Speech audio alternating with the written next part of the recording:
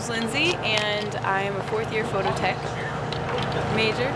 My name's Griffin Kettler, and I'm a fourth-year phototech major. My name's Max Houtenemy. I'm a fourth-year photojournalism student and a member of the Formula SAE Team here on campus. The high-speed class always has a final project, and this year we decided to do a stroboscopic image of the Formula car drifting in a parking lot.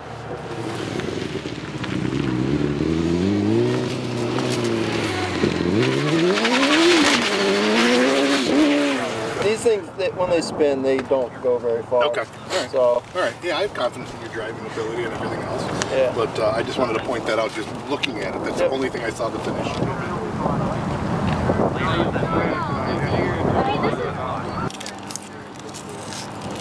I'm jealous of your gloves.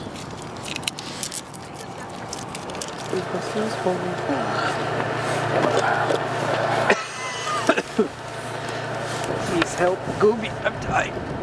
So you're gonna bring it to a half. It's just a little dial, guy. Okay? So turn the dial, half. All right?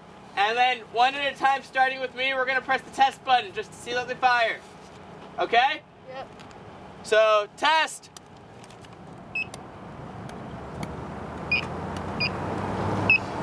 They all fired. Okay. So a stroboscopic image is a image that captures multiple instances of time on the same exposure. So we do that by using multiple flash pops to stop time while the car was driving through the frame.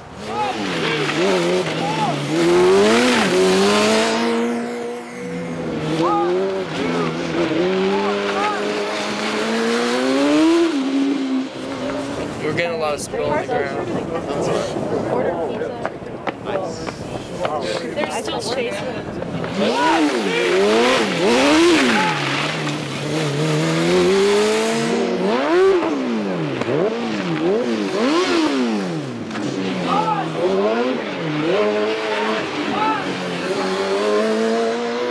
The car we were driving today was RIT Racing's car F18. The team is part of the Formula SAE Collegiate Design Series. This is the 18th car we built. It's a few years old.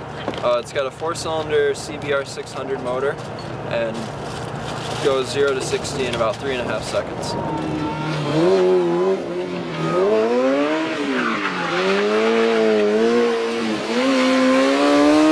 We'd also like to thank Public Safety, FMS, and SPAS for allowing us the opportunity to do this by turning off the lights, reserving the parking lot, and for providing us with all the necessary photo equipment, and for the Formula SAE team for participating in this final project.